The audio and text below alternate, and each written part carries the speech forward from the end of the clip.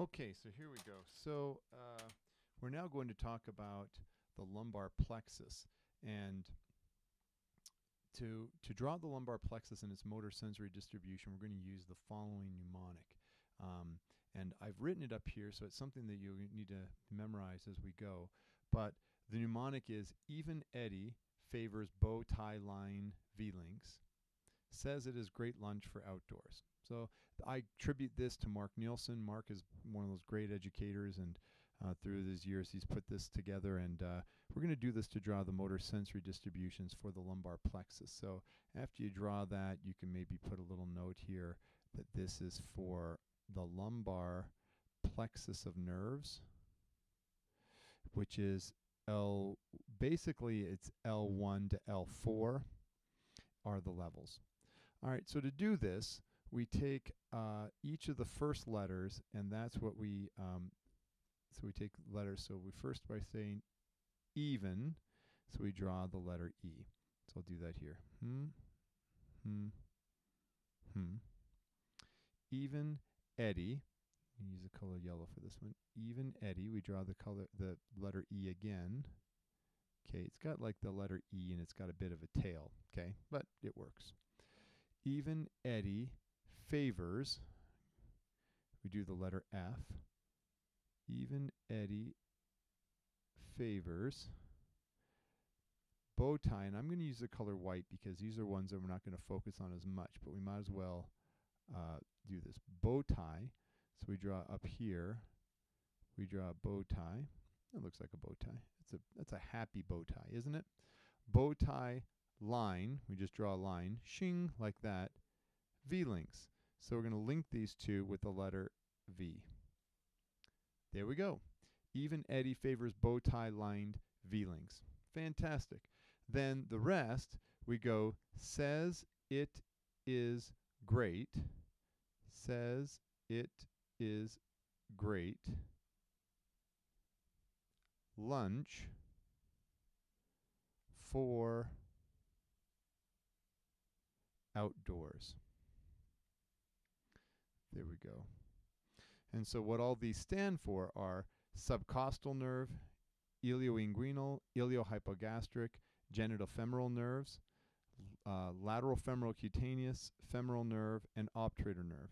And over here, these represent the levels. And so here is, I don't want that one. I want to do white. So we go like this. Shing. We go L1, L2, L3, and then L4. And up here is, this is showing the T12 level. Now what these lines represent are the ventral rami. So here's our spinal cord with the dorsal horn gray matter and the ventral horn gray matter like this. So we draw the roots. So there's the dorsal root with the dorsal root ganglion, and there's the dorsal ramus, and there's the ventral ramus that comes on. So there's that ventral ramus contributing to this lumbar plexus. Okay, so there's the nerves. So each of these has a motor or sensory or just one or the other. So these lat femoral cutaneous is simply sensory information coming in, but goes to both L2 and L3 spinal nerve levels. The femoral nerve has both a sensory component that comes in and a motor component that comes out. And then the same thing goes for obturator. Has motor and sensory coming in.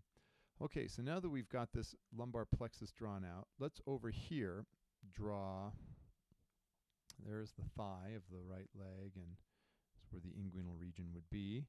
And then we come down, and a knee would be somewhere there, and then there's our calf muscle coming down. And here's our heel, and then there's big toe, and then second, third, fourth, and fifth digits. So it's not the prettiest leg you've ever seen, but it works. So there we've got this lower limb, and here we're going to be doing the sensory distribution of the lumbar plexus. So to do that, what we're going to do is right across the kneecap, let's just draw a line. And then we're going to separate into lateral, anterior, and medial thigh in that fashion. And then down here, we're going to draw a line right down the middle of the shin and put one line to the other and one line to the other like this.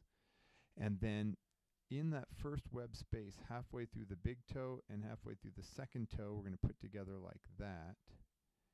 And then a wee bit of skin here on the side of the foot. So there we've got our sensory distribution. So I'm going to grab our paint bucket. So when we see the lat fem Q, it's going to go in this area. When we take a look at the femoral nerve, it does the anterior part of the thigh and the medial part of the leg. And then the obturator, it just does a tiny little bit right there, just a cute little one in that area. So let's draw these out. So here we're going to have the lateral femoral cutaneous nerve. Here we have the anterior femoral cutaneous nerve. Here we have the obturator cutaneous nerve. And down here in the shin, we have the saphenous nerve. Or saphenous, I put saphenous cutaneous, but I'm going to put saphenous nerve like that. Therefore, in this area, all sensory neurons and their sensory pathways in the lateral part of the thigh go up to in the pathway of the lat fem Q, and they go to the L2, L3 levels, which means the lateral femoral cutaneous distribution overlaps part of the L2 and L3 dermatomes. We look at the anterior femoral cutaneous nerve, so these sensory neurons travel up to the femoral nerve, and then the saphenous nerve sends off its neurons as well to the femoral nerve, which means that the femoral nerve has its field that comprises part of the L2 dermatome and L3 dermatome and L4 dermatome. So between the lat fem Q and the femoral nerve, that comprises a good chunk of the L2, L3 dermatomes. So to just complete this picture, let's take a look there. That is the common fibular cutaneous nerve, sometimes called the lateral sural. If it's a common fibular nerve, it means that it's got two branches. Well, one of those branches is called the superficial fibular nerve, sometimes superficial peroneal nerve. This guy down here in the first web space, that's the deep fibular nerve or deep peroneal nerve, and down here, that's the sural nerve. So there's our cutaneous distribution of the front of the lower limb.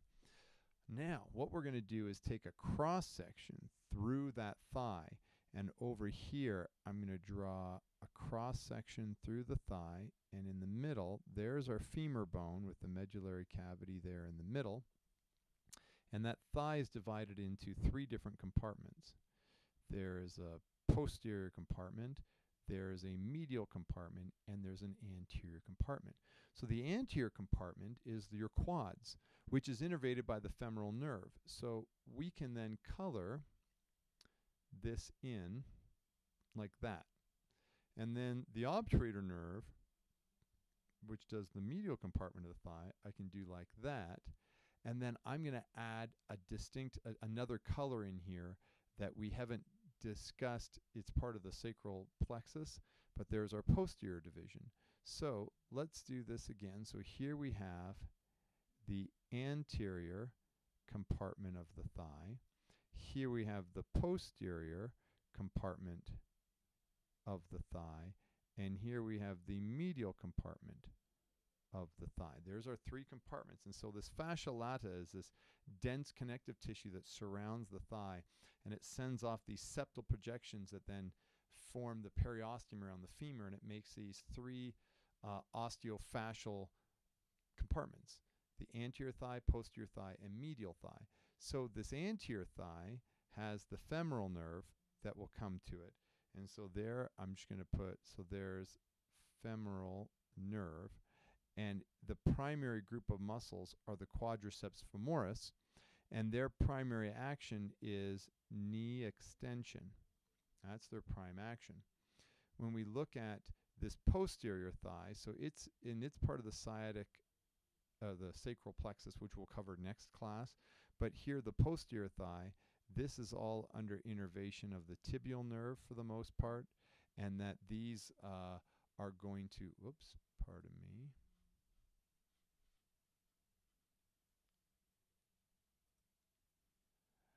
And so there are going to be hip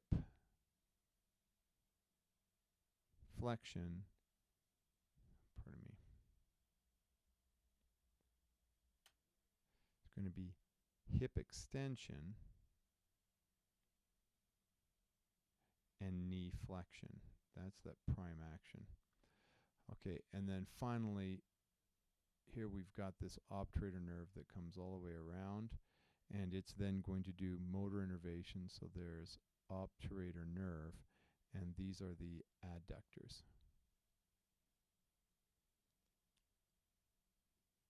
And they adduct the hip. Okay? They're going to adduct the hip. I forgot to add that this medial part of the thigh, that does a cutaneous distribution to the obturator nerve. And there we've got the lumbar plexus with its cutaneous and motor distribution, with a little bit more from sacral that we'll cover next time.